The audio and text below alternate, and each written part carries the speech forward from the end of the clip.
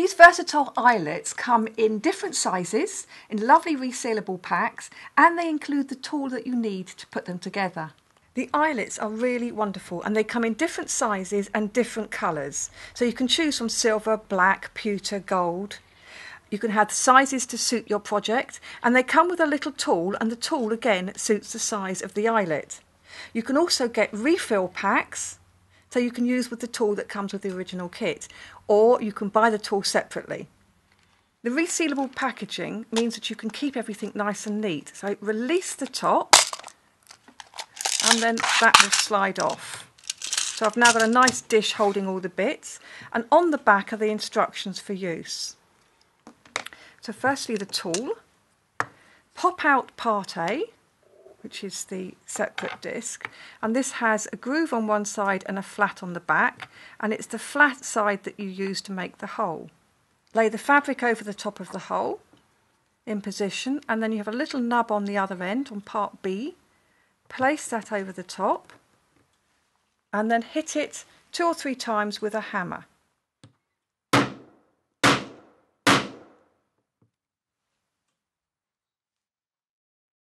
I've now got my hole.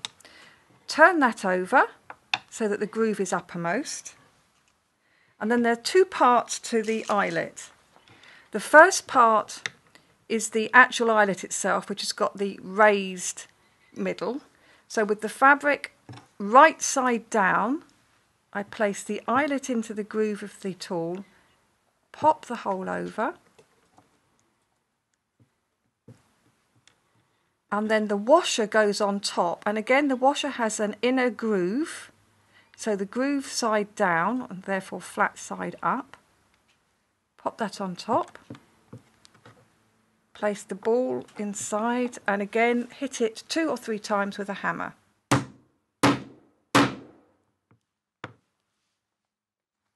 The eyelet's made. So I now have 2 eyelets ready to string my bunting. Just show you how to do a bigger one.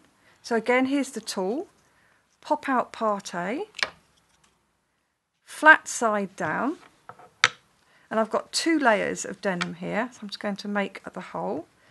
Because it's 2 layers, I'll have to whack it quite hard 3 or 4 times.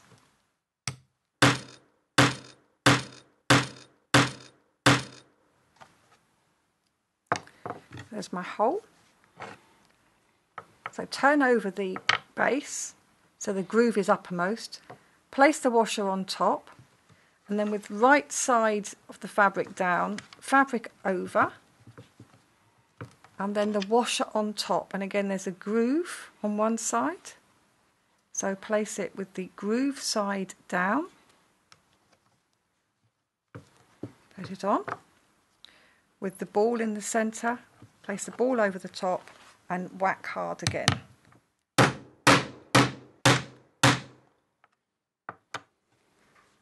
All done.